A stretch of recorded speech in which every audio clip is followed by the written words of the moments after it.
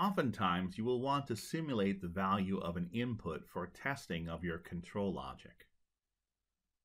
There are tools inside the kit control palette to allow you to do this. In this case, I want to simulate the value of a space temp input and change that input value to test the control logic that controls my exhaust fan. In my kit control palette is a folder labeled Util, which is short for utilities. If I expand that, there are a number of objects within that Util folder that can be used to simulate values.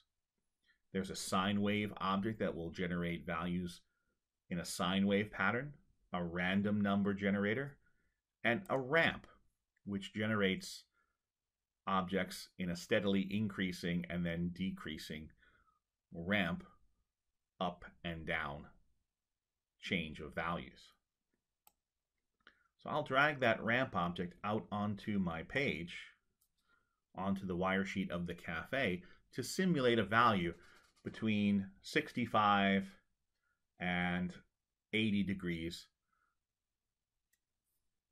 Fahrenheit.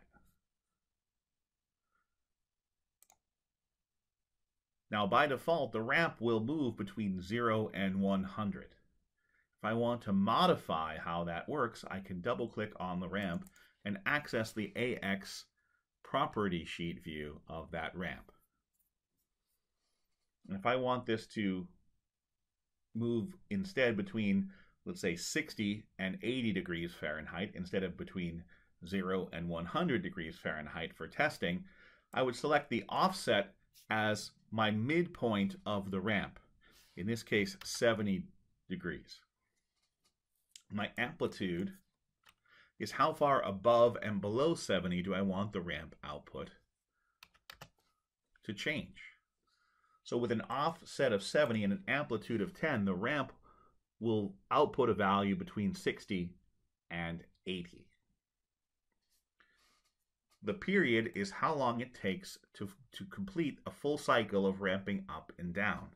In this case, I can change that period from 30 seconds to 1 minute, slowing down the way the ramp outputs its value to give me more time to view how the change of value affects my control logic.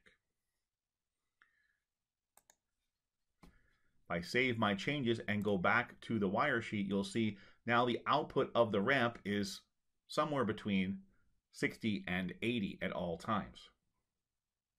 And I can tie that output into my control logic by bringing that into my space temp and observing how that affects my control logic as the value of the ramp changes up and down.